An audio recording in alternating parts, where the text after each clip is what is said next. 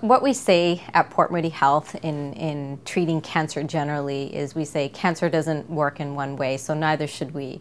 And that really is such a strong statement for me because cancer is so complex and there are so many facets to this disease, and there is no one cause, and so there is no one treatment that's actually going to be beneficial in treating cancer. And we also have to look at cancer not just as a local disease. So even when cancer is in its early stages and it's localized, so say for instance somebody has a colorectal cancer or a breast cancer and it's localized to that area and there's no lymph nodes involved and it hasn't spread to other organs, we still have to look at cancer as a systemic disease because the cancer didn't start just because of what is going on in that specific area. It's not because of just what happened in the breast. It's not because of just what happened in the colon. It's because there are multiple factors that are influencing that cancer being conducive to its development in that area. So we have to look at what role the immune system is playing. We have to look at what role the environment and toxic exposures are playing. We have to look at, a person's nutrition.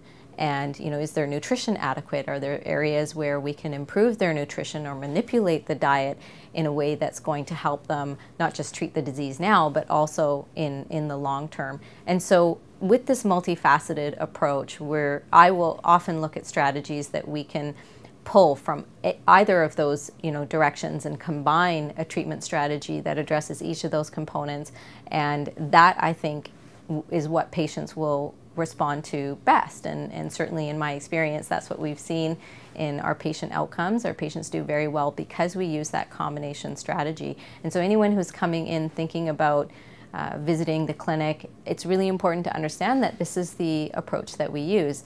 It's a different way of thinking compared to what conventional standard approaches are going to be. And they're very disease specific and usually just aimed at treating the disease in one way. Of course, with immunotherapies, we're starting to look at now, these drugs called immunotherapies that do engage the immune system. But again, if we just focus on the immune system, we're missing the whole big picture.